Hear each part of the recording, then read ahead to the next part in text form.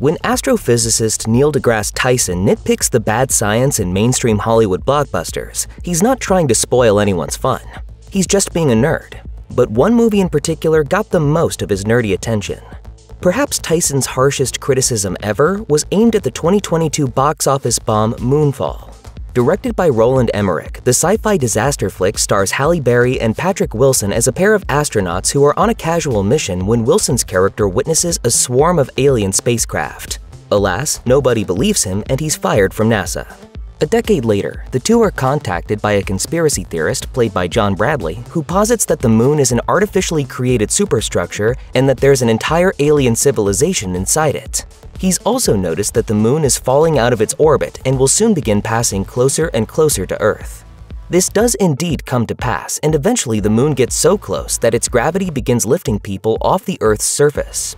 Additionally, the three protagonists fly to the moon and find aliens lurking inside.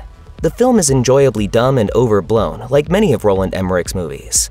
But Tyson has a different perspective when it comes to this genre. As he once declared on social media, Armageddon violated more laws of physics per minute than any other film in the universe. But then Moonfall came along and took over that honor, or dishonor. As Tyson explained on the Jess Cagle Show, the moon is approaching Earth and they learned that it's hollow. And there's a moon being made out of rocks living inside of it. And the Apollo missions were really to visit and feed the moon being. And I just couldn't, so I said, all right, I thought Armageddon had a secure hold on this crown, but apparently not. Tyson didn't even bother to explain why the physics in Moonfall are wrong.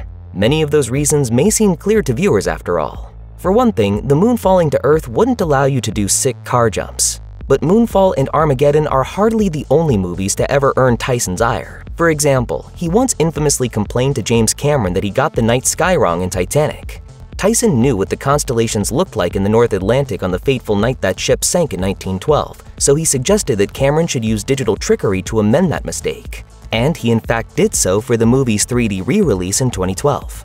In general, Tyson has a lot to complain about regarding outer space movies. For one thing, audiences have accepted that most sci-fi spacecrafts are equipped with artificial gravity, even though there's no such thing.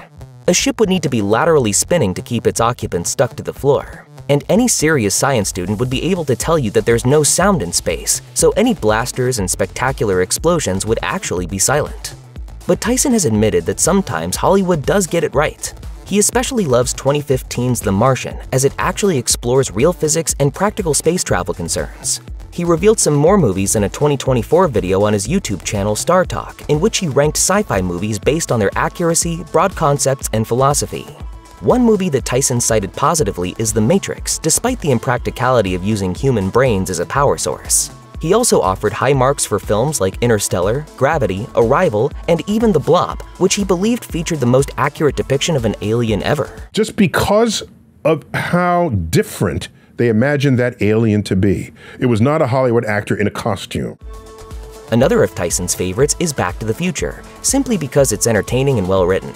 Sure, he could nitpick the science of time travel, but he can also just have fun at the movies.